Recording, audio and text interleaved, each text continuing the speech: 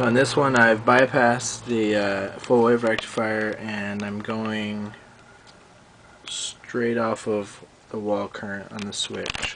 So now both electrodes should light up. They're not.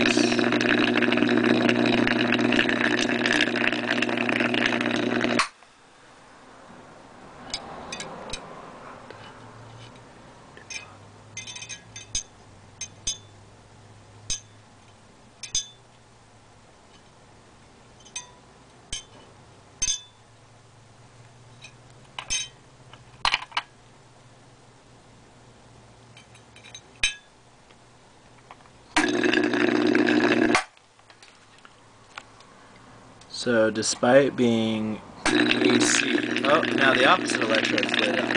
Oh, there, you just switched, you see that?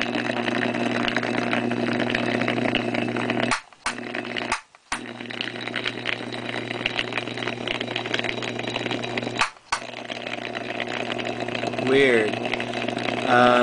This kind of shows what was suspected, that this is a diode property.